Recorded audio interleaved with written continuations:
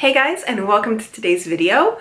I have been playing with makeup all day. I've been putting makeup on, taking it off, lots of different things going on with my face, and it is time to take my makeup off.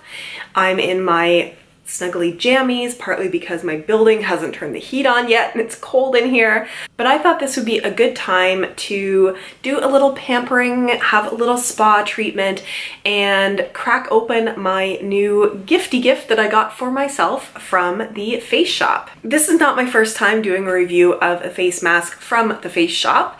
I will put a link down below in the description bar to the one that I did before, which was a sheet mask video.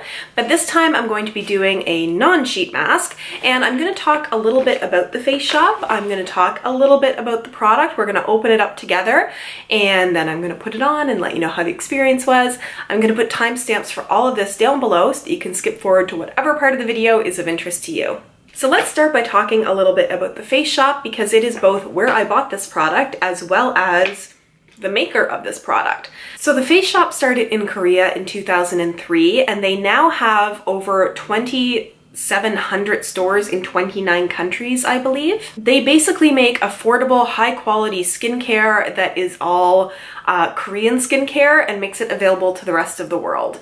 So what I quite appreciate about the Face Shop, and I've shopped there a couple of times, is I feel like you do get a lot of value for your money.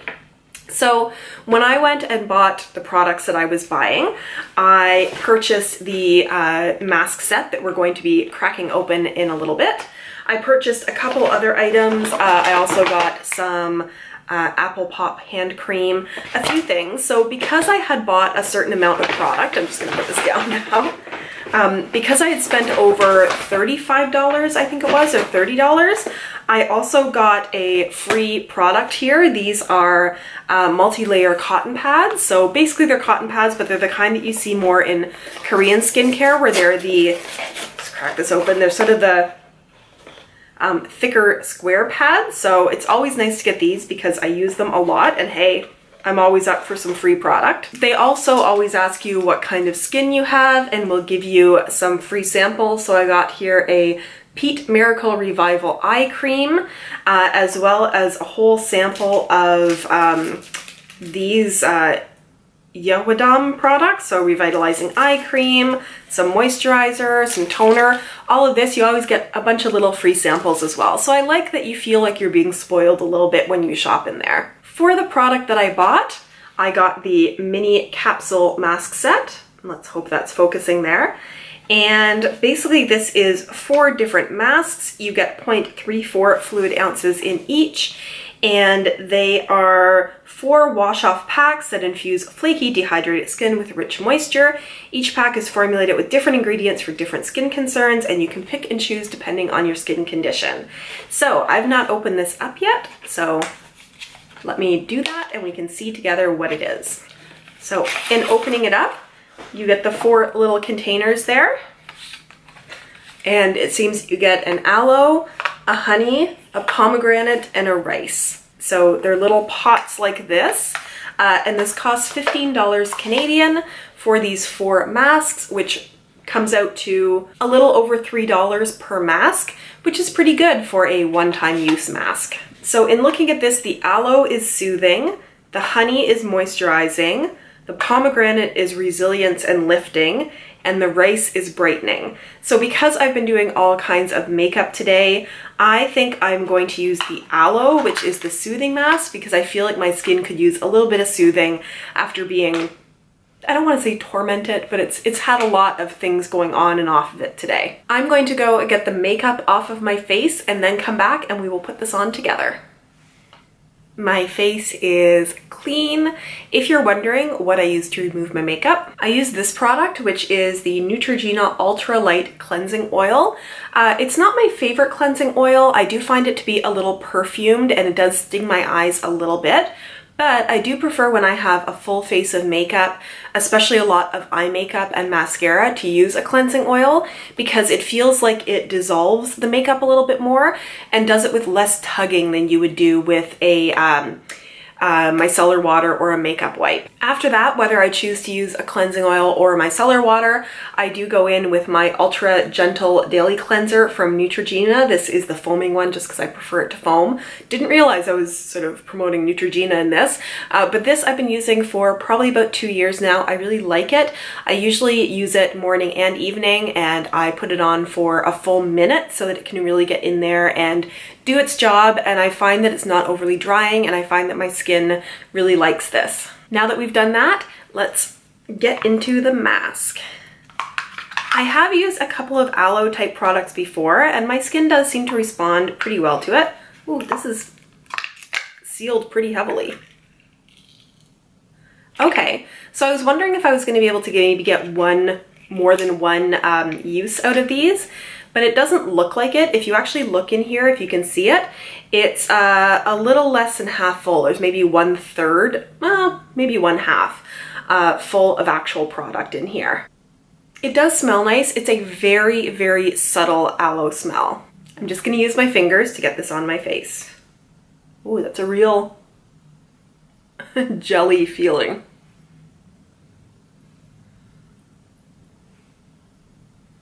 Ooh, very cooling too. Okay, you know what? I take back what I said. Even though it was only half full, this spreads out really well. You most likely could get more than one use out of this. Because I feel like I have very fully, like more than it needs, covered my face, and there's still a little bit in there. But hey, because there's a bit in there, let's get it on my face too. Okay, now that I'm looking incredibly shiny, I'm going to let this sit for 10 minutes as it says, and then I will be rinsing it off with some lukewarm water. I'm gonna go have myself some tea. I had the foresight to brew myself some blood orange David's tea. I'm gonna have that while I relax, and I will be back after I've rinsed the mask off to let you know what I think. So it's all washed off of my face. It did stay there for a little longer than 10 minutes because I got a little sucked into watching a YouTube video, so it was maybe on for 12 or 13 minutes. But it feels nice. I mean, it really did feel like I just had a thick moisturizer on my face the time it was on for. And it extra feels like that because I did have a little bit of it on my hands after applying. And instead of washing it off, I just kind of rubbed it into my hands and then wiped my hands off a little bit on a towel. So I didn't actually clean it off of my hands, and it just feels like it moisturized. So it didn't feel like cooling or burning or anything. It just felt like I had a thick aloe cream sitting on my face for 10 or 12 minutes. I did find it was a little hard to get off, not crazy hard, but the issue is that it was completely see-through. So it was hard to tell where I had the mask off. I could mostly just tell from the texture because it's a very slippery gel kind of texture. So as I was splashing water on my face, I could sort of feel that it was still there around the outsides of my face. But I also feel like because it's basically a moisturizing gel mask, that it's not necessary to make sure you have all of it completely scrubbed off. It's just going to act like a moisturizer where there may be little bits of it left around my hairline. So I'm not too concerned about that. So overall, I enjoyed this. I think I am more of a non-sheet mask person because I feel like once I put it on, two things. I can sometimes get more than one use out of what they say is one use if I just use some of it. But also I feel like I can do some more things around the house and I don't have to worry about the sheet masks falling off. I also find that because I have eyes that are fairly wide set, when I use sheet masks, they often don't quite fit properly. It feels like they're sort of pulling over onto my eyes a little bit, and it can feel not uncomfortable, but not as relaxing as I would like it to be. So I do like with these gel masks, moisturizing masks, when I can just spread it on and then it's easier for me to sip my tea, to relax, and I really enjoyed this. So I am really looking forward to using the other 4. Let me know if you want my reviews of those as well. What I would probably do is a combo video for the other 3 to see if they look or feel any different than the first one.